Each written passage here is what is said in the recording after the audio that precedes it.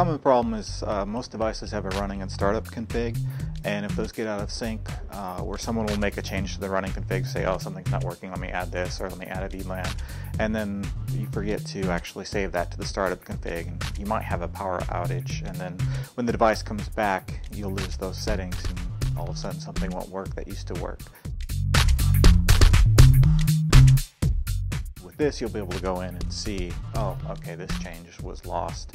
And we actually will notify you that that case is happening where you have a mismatch in your startup and running config. There's an interesting story where like a week after I actually had it starting to work, that our IT guy came to us and Chris is like, hey, do you have that backup? And I'm like, yeah, what happened?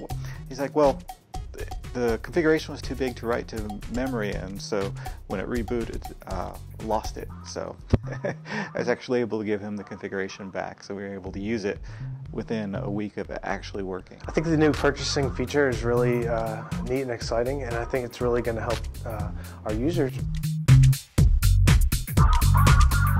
You know, tracking just basically where did my money go, and be able to determine when it would be more helpful to upgrade a machine versus replacing a machine, and then also just tracking the whole workflow and the process of buying something and where's it at, be able to answer the questions that people come and ask you about that purchase.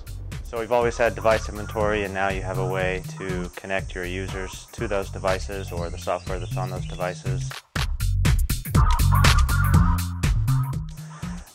We'll integrate with Active Directory as well, so we'll pull all your users in, and so you could do things like lock accounts or reset passwords.